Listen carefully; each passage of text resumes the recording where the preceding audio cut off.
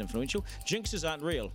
Are they? I mean, well, hopefully not. Imagine if these guys lost from here. Don't let him say this. Anyway, never say never, and never write off Jimmy Spittle. He and his team have been impressive and have pushed us really, really hard. So aren't you now glad that the government allowed special access to the managed quarantine facilities for the America's Cup crews? Makes sense. It's why you let in the fancy people like the Lion King cast. They entertain us. Speaking of all things COVID, Australia and New Zealand just can't seem to agree on the rules of a shared bubble. I mean, the idea's popped for now. A shared bubble was expected before Christmas, but we never trusted the Aussies, so we kept the shutters closed.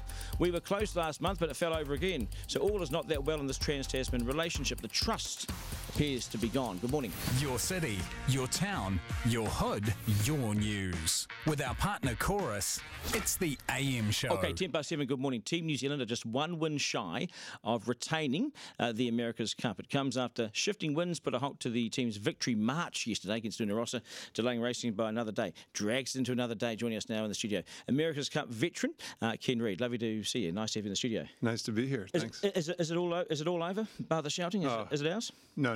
It's never all over. Remember San Francisco? You guys were just talking about Dean. Remember San Francisco? That's all I say to the Kiwis.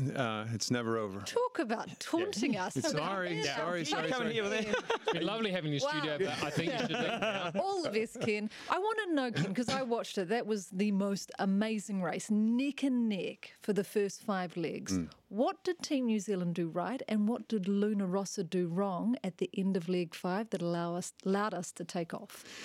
Well, we always talk about the faster boat, first of all, and I'm sorry, but I think the Italians have done a really good job and not as fast a boat. The Kiwis have a faster boat. We have to say it. It's becoming obvious. And frankly, I think Italy's maybe outsailed them at times, outsailed the Kiwis at times, especially off the start line. You just look at the statistics. And then we keep using, I don't really like the phrase, this elbows out, you get ahead, you try to knock down the race course and keep them behind. You couldn't hold them back anymore. That boat put the jets on, and there was no holding them back. So really impressive. But I wonder if we've sailed within ourselves, because yes, they've done so much with a slower boat. I think it was obvious right at the start. But we've started to throw the boat into the corners a bit more. Now, I'm not a sailor, so I don't know the terminology, but we look to be a little bit more aggressive with it now.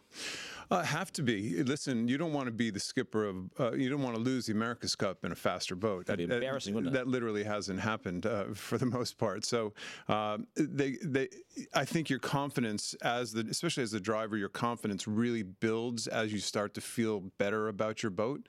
And there's no, I think it just relieves the tension. Let's just get an even start, for example. Even start, you're going to win the race. So that's got to be the mindset at this stage. But what we know now is we can still win from coming from behind. And that's great. And you guys were talking about the stadium course. They would love to go there every day. They would absolutely love to. But the wind has been so light this time of year that I'd say over half the days there's been no wind in that area. So they're just going to where the wind is right now, and that's determining it. So today, what course do you think they'll use? I think they're back to either A or E, the ones at the extremes, so away from the stadium. Unfortunately, I know I'm going to get don't kill the messenger here, please. But I think they're. I'm thinking if it's a sea breeze, you want to be on the course as close to the land because it's probably going to be a little bit stronger there. Sure, yeah. Now, over the last 5 years, I've learned from these clowns in the media to actually pick up on what someone says and then use those words against you, and I'm going to do that now. Oh, no. I'm really glad I came in. You said it's not over yet, but you also then said that our boat is faster and they just can't resist us any longer. So in my mind, that says it's all over. Well, it is different from San Francisco in that way. The faster boat kind of flip-flopped in San Francisco, right? Oracle, there was no holding it back after a while. Here it's different. There's no question. Listen, I'm trying to make. I just want to stay another day. My wife, my wife wants to stay another day. So this is all about self-interest at the end of the day, right? We can put a request in. I mean, how long do you want to stay? There's options of years ahead if you want to. Okay, that's good. But my visa doesn't say that, but we can sort something. The fact that you say that we have a faster boat, are you effectively saying Jimmy Spittle is a better sailor than Peter Burling? Because if Spittle was in our boat, would we be taking off? Yeah. Peter Burling has proven himself far beyond his years, and his skill level is undeniable. But I am quite sure that at the end of the day, if the Kiwis were to set this up again, they would do more racing. They haven't done any racing. There are some people on that boat that haven't raced in a year. Are you just in response to Amanda's question, though? Are you saying that? Do you agree that Spittle is a better match racer than Birding at this stage of their careers? He's got a lot more experience. There's no question about it. I mean, I sailed. He's been match racing so long. I match raced against him, and I'm 105 years old. Did you kick his butt when you did it? How'd you go? Had a couple good ones. Had probably maybe a few more bad ones and good ones. But so is that our weakness? Is it the start, Birding in the start? Yeah. Well. This upwind starting, they changed in Bermuda. Remember, Bermuda was a reaching start. You rip around the corner. We're back to upwind starting. That has absolutely brought match racing back into the game. So, and yeah, would that play into Jimmy Spithill's hands? Probably. Brad Butterworth said to us a number of days ago, imagine capsizing because you've got such a quick boat. Mm-hmm. And so you're trying to sail within yourself. Is capsizing an issue for that boat, that New Zealand boat? I think capsizing is always an issue. By the way, if today doesn't go ahead, or if let's just say, that for some reason the Italians win both races, tomorrow's supposed to be windy.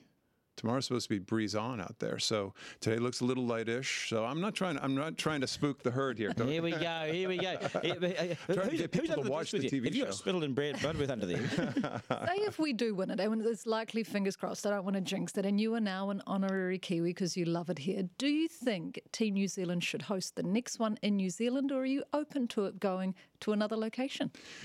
It has happened a couple times before, bringing to another. But I'm a traditionalist, I guess. I'm from Newport, Rhode Island, where the America's Cup was for a long, long time, and I couldn't imagine. And I don't think anybody at the New York Yacht Club could have imagined winning it out. Now, is it a different world? Of course it is. But I'm personally a traditionalist. With New Zealand hosting this time, have we done a reasonable job at hosting? First question, and secondly, in reply to that question, you'd think that we've been the ideal place because we've arguably have had the least lockdown days of any country in the world. So we've sort of the cup itself has struck some luck in that sense. Well, the answers are yes and yes. And the first one is I'm super proud of New Zealand. I think the first time we all were on the show together, I said New Zealand has done a spectacular job in this because it had all the setting to be a disaster, and without any outside tourism, expecting the tens of thousands of people to come in. I know more people who aren't here than who are here that are just frothing to be here, and they see the photos of your beautiful country and the freedoms that the country has right now, mask-free. Guys, you don't understand. It's still a bit miserable outside of these little borders, and there's a lot of jealous people on one hand, but they're also living vicariously. How much did we miss out on? I mean, how many people and business and money? And did we seriously miss out on? Do you think? Oh, no, you can't fathom. Everybody wanted to come. Everybody, the world, the sailing world was desperate to come down here. It's a double-edged sword, isn't it, in a way, because you want to keep this thing. Because of what it's worth to you, but then at the same time, you have to somehow create a competitive event or the whole thing could die. So we can't win this thing and then pour all our money into getting Jimmy Spittle and then sitting on his backside so he can't race against us. Do you know what I mean? That is that double-edged sword, isn't it? Yeah, but it is the America's Cup. Billionaires end up showing up sooner or later. It's... There is the other side of it. That what if you took the New Zealand brand and actually it was positioned in the middle of Europe, and that's still your regatta, by the way. Let's just hypothetically, you're still the defender, and you stick the Team New Zealand brand in the middle of Europe someplace, and all of a sudden you have the best advertising campaign in the world. Like an expo. You have like an expo, but you've got to have the hills of Auckland. You've got to have the mountains of Auckland, the volcanoes, and we've given you an earthquake and a tsunami. I'd miss it. I just got married here 3 weeks ago. Did you? Oh, congratulations! Yeah. Congratulations. Down at Cape Kidnappers, yeah. Beautiful. Is it always planned that way, or? No, not at all. One week we woke up. We've been together for 4 years, and we woke up and decided we really like this place. Today's the day. Oh, does that get me in? Does that get me my honorary visa status? Actually, I will check with that. Have we got? That is wonderful. Yeah, so we like it. Yeah, we'll ask Tova O'Brien, our political editor, next. Thank you. She can put some strings. And honeymooned here. Is this the wife behind you? Yes, it is. Hello, congratulations. I guess it all depends on how many over par you were in the golf game post marriage. Yeah.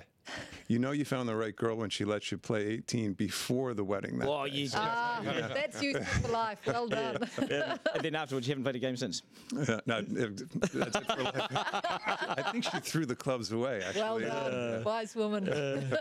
Hey, you've been a delight to have on the program the last few weeks, and we really appreciate your availability because you speak to the world about sailing, but you've spoken to us. So we A lot of fun. You guys are great. Thank you. For, Your official prediction. I can also get our people on standby, so can Ken have one of our mugs as well, please, because we're going to hold on to the old mug and we'll give one of these little ones for us. Your official prediction. Yeah, the Kiwis ended today, and I'm just going to go by statistics because the Italians have not been able to win 2 races in a row yet, and I don't think that changes. Yeah, thank you very much, Ken. And boy, they've made it interesting, though. It's been a great tussle. Good stuff. Thanks, Ken. Thanks. Appreciate your time, and well done on getting married here as well. Choose a nice spot. Ken Reid, America's Cup veteran, and his wife as well. Welcome to New Zealand. I hope you're enjoying yourselves. Coming up, the latest hot takes of the week so far with